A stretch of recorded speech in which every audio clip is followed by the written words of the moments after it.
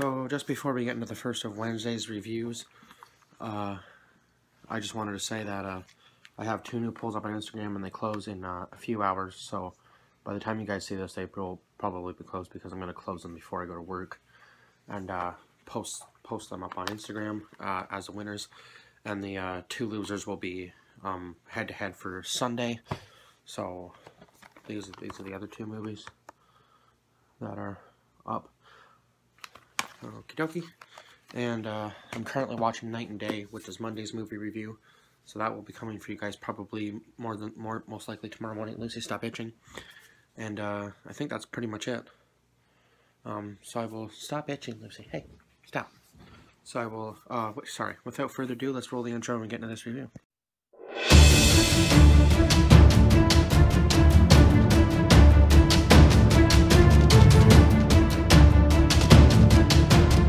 So the first of Wednesday's reviews was Monty Python and the Holy Grail. This movie is from 1975, so it's a lot older. I don't know if it'd get a different rating as of today, just because of some of the humor in it, but it has a PG rating from the time it was from anyway. Definitely this is my favorite of the Monty Python movie series. I did enjoy The Meaning of Life, but I didn't really enjoy The Life of Brian. I thought it was kind of a boring movie. Different sense of humor than what I have. But I mean, I would consider Life of Brian more of like a, if I remember it correctly, it was more like a musical almost than a comedy. But The Meaning of Life and this were definitely a comedy because they have to fight a rabid rabbit in order to get the Holy Grail. So this is a comedy based on King Arthur and his search for the Holy Grail, and Lancelot and Galahad and the Knights of the Round Table. It starts out with King Arthur, and he goes around and recruits the knights that he needs in order to search for the Holy Grail. And yeah, the funny part about that, they meet up with a whole bunch of different people. The Black Knight, who King Arthur defeats by chopping off all of his limbs, and there's a funny line in there because the Black Knight never surrenders, never gives up. He just keeps going even when he's down to hobbling on one leg, and even when he has no appendages left, he's still wanting to fight. So that was actually really funny. And he says, "Oh, it's just a flesh wound. Like, come back here." And when they go to the French castle, that was probably one of the funniest parts, because the French guys are just insulting them from the castle and then throwing various animals and objects at them from their catapults. So that was a really hilarious scene as well. So this movie definitely had tons of humor in it. It wasn't meant to be taken seriously at all, because they run into the Knights of Knee, who don't like the word no. That's their #1 word that they absolutely hate, and it's almost like they're being defeated when somebody says no, and then he ends up saying it himself, and he gets all sad and like terrified or whatever that he's actually said the word no. So that was really funny.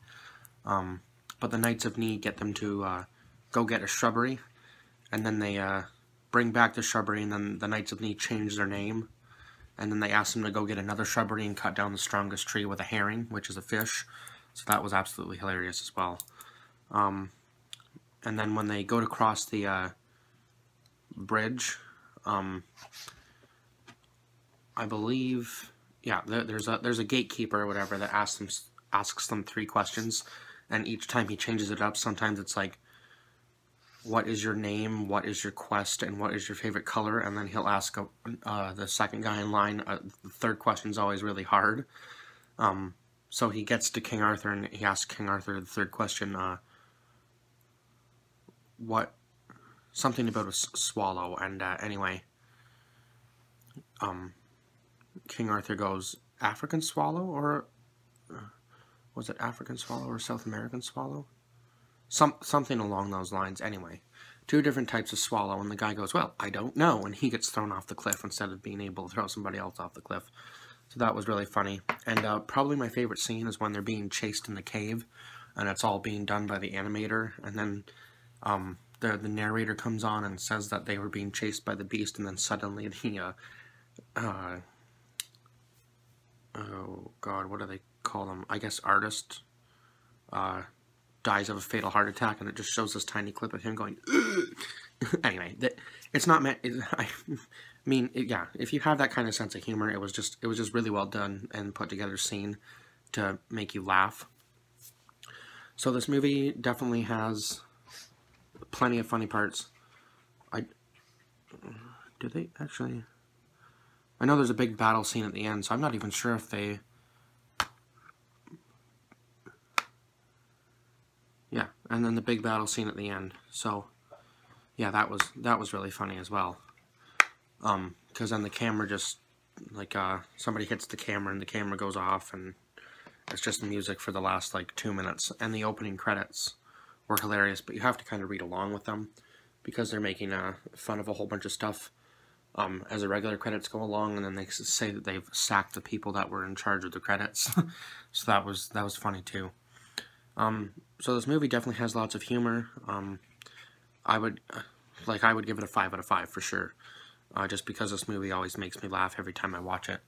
And yeah, like with comedy movies, sometimes you miss stuff, or like the first time I watched this, I was really, really young and didn't really understand everything that was in this movie. So now that I know a little bit more, and I'm definitely a lot older. I think the first time I saw this movie, I was maybe like, probably like 11 or 12, because I saw it at a friend's house when in public school. He was my next door neighbor, and I think that was the very first place I saw it, was at his house one time, because he asked me if I'd ever seen it before, and I said no, so we ended up watching it, and we just killed ourselves laughing,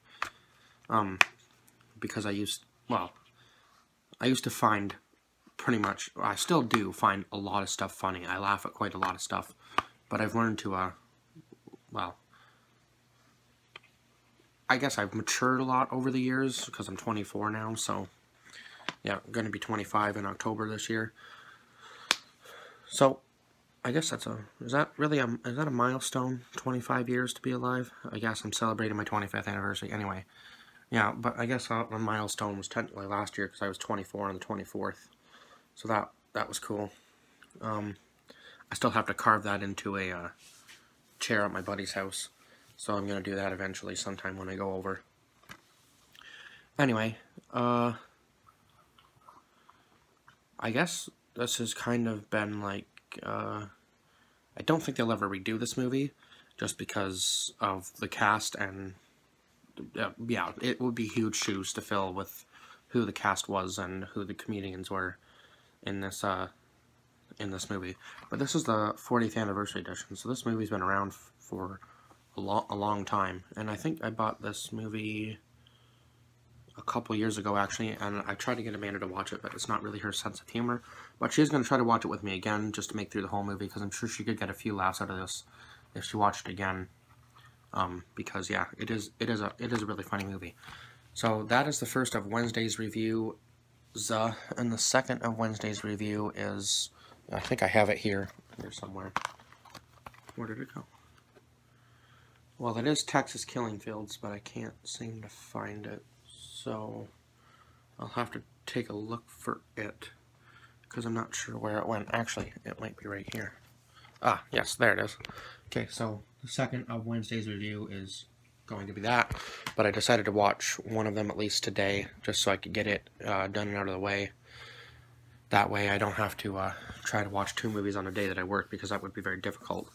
So I will see you guys again tomorrow with a review of Godzilla, because actually night and day first, and then I guess Tuesday's review is Godzilla, but today is Monday, so I'm trying to get night and day done right now. So I will see you guys later. I guess you guys won't see this video technically till Wednesday, so I'm kind of talking about stuff that's happening in the past already, even though you guys won't see this till the future, which is odd. So I will end it off here. Like, comment, subscribe. As always, a link to my Instagram account below, and give me your thoughts on the movie if you've seen it, if you haven't seen it. I'm sure by now a lot of people have seen this movie, so maybe this will be a more popular review. That's what I'm hoping. I didn't really go too in-depth because there wasn't like a huge background story. It was a comedy movie, so it's kind of hard to, yeah, there wasn't really much of a story to it other than they were searching for the Holy Grail. That's literally the story. And yeah, I mean, that story's kind of been beaten to death, even in comedy or otherwise. So this is where I will leave off this review, and I will see you guys again later today, because today's Monday. But you guys won't see this till Wednesday, like I've said already. And then I will see you guys on Tuesday with a review of Godzilla. So this is going to kind of be an odd part of the review, but that's okay. Bye-bye for now.